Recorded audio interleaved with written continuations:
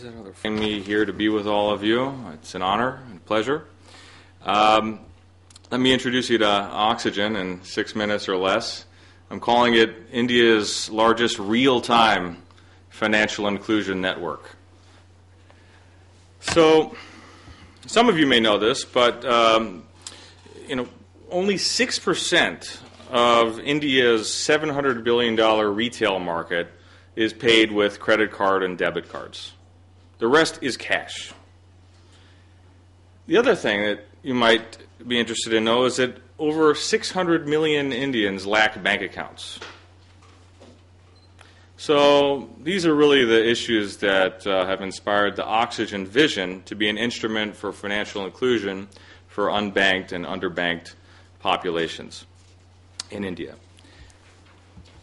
So Oxigen actually is a large-scale, profitable organization connecting 240 million Indians to 43 different services in telecom, media, travel, and banking. And it connects consumers through retailers, over 100,000 of them across the country, as well as through the internet. Currently, Oxigen's doing about 30 million transactions a month. Oxigen's, it's a for-profit enterprise, but it's generating a major impact in areas of banking, microfinance, remittances, government payments, financial literacy, rural supply chain, and mobile commerce. And I'll tell you a little bit about each of those. So, State Bank of India has partnered with Oxigen to launch kiosk banking, which is actually Oxigen was the first kiosk banking partner for State Bank of India. And essentially, Oxigen retailers are equipped with PCs, and they become customer service points, or CSPs. And they're essentially mini bank branches where people can open bank accounts, deposit, withdraw, transfer, receive cash. And so far this year, Oxigen has appointed over 2,000 of these CSPs who have in turn opened over 200,000 accounts, generating 11 billion rupees worth of transactions. And this is just right now in about 1,400 villages. So through this kiosk banking network, Oxigen has also processed 150,000 domestic remittances, mainly from migrant laborers sending money back to their home communities, and has more recently enabled international remittances from the Gulf region, which is actually about half of the international remittance market to India, and will soon be opening up in the U.S. We've also looked at how we can be an enabler for government-to-consumer payments, which is a major push from the government and RBI to trying to electronify G2C payments, and have worked closely with the state government of Tamil Nadu to focus on old age pensions, village labor, and government scholarships for girls. So far, in Tamil Nadu, we've processed over 33 million rupees worth of government payments to about 30,000 beneficiaries. We've tried to get State Bank of India to explore microfinance through the kiosk banking network. They're a little bit slow to move on the opportunity, although they see it.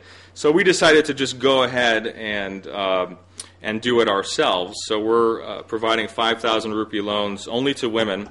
This is just in Rajasthan currently. But building some financial literacy and training around this. So far, we've opened 1,450 bank accounts for microfinance to women for a variety of income-generating activities, and dispersed about 7 million rupees worth of loans. And the key thing here is almost 100% recovery rate.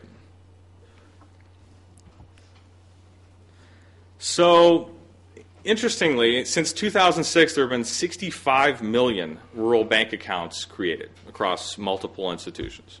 However, today, less than 10% of those accounts are actually transacting. So, why is that? And we think the main reason is that there's a lot of incentives that the government places on creation of the account, but there's very little incentives placed on financial literacy, on how to take advantage of the benefits of having a savings account, or even what a savings account is.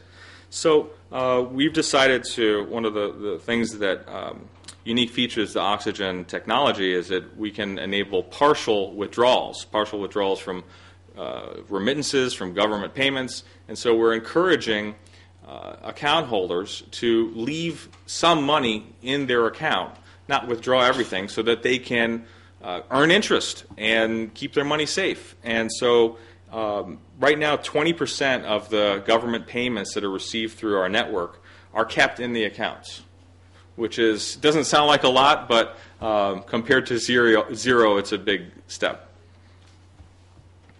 We've also established a rural academy for learning to prepare youth for success through a number of different programs that I don't have time to go into, but that are helping. Oxigen has made significant investments in United Villages, which is a company that I started based on research at MIT in 2002, and I'm pleased to see, some of one of the organizations that inspired me to actually get into this space, Drishti, and I was actually working for Satyan Mishra. I don't see him here now, but he was in many ways, the man who inspired me to move into this kind of work. He inspired many in this country. That's right. So United Villages is actually a mobile phone supply chain company that enables small village retailers who are neglected by the traditional supply chain to procure and manage their inventory through phones, and essentially enabling the retailers to offer to their communities all of the products that are sold by the major cash and carry operators, Metro, Carrefour, and Walmart, making that all available in less than 5,000 population villages. One of the major big developments at Oxigen that actually is just launching is MobiCash. This is actually State Bank of India's wallet, which Oxigen has developed and is hosting, all running through the Oxigen platform. And there's a couple of unique features.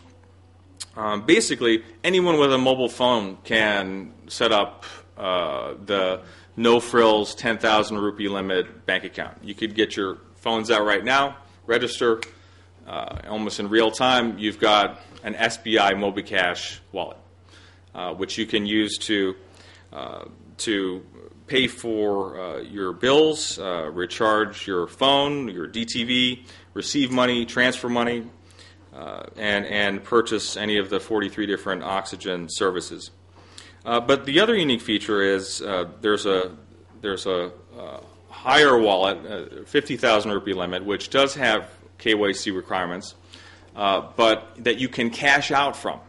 So all of the other wallets that we know of in the country are closed wallets. You cannot cash out from them.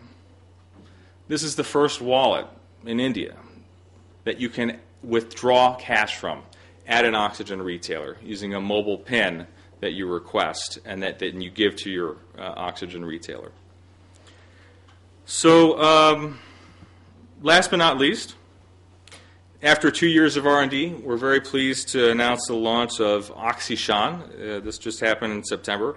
This is a multi-purpose point-of-sale terminal with GPRS connectivity, a thermal printer, battery backup, biometric reader, and multiple payment interfaces, MagSwipe, Smart Card. It works with the new IMPS protocol. And it essentially enables Oxigen retailers to become what I call HTMs. Not ATM, but HTM, which is a human teller machine. And the major breakthrough here is that that terminal costs $100. So that makes it affordable to rural retailers, and therefore a way to extend basic banking services out into really otherwise unreachable. We heard from some of the other presenters that it's just not affordable to set up a bank branch in the village. Well, now it is. For $100, a retailer can enable people in that village to open accounts, deposit money, withdraw money, transfer money, receive government payments. And we're planning to, the reason we got it down to a $100 price point is because we guaranteed this Chinese company that we've partnered with 500,000 of them by 2016. So we're committed. We're doing it. We've paid for it. And so by 2016, there are going to be 500,000 of these HTMs, and Oxigen will be effectively the largest ATM network in India. Right now, there are 70,000 ATMs in the country.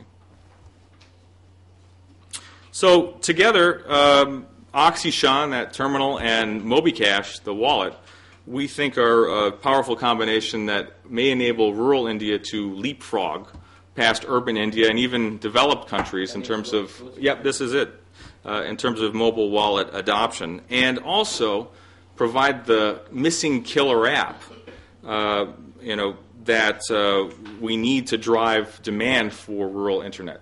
So, thank you. Thank you. I see what Mr. Chawla told, that really there is a good competition among the financially independent people.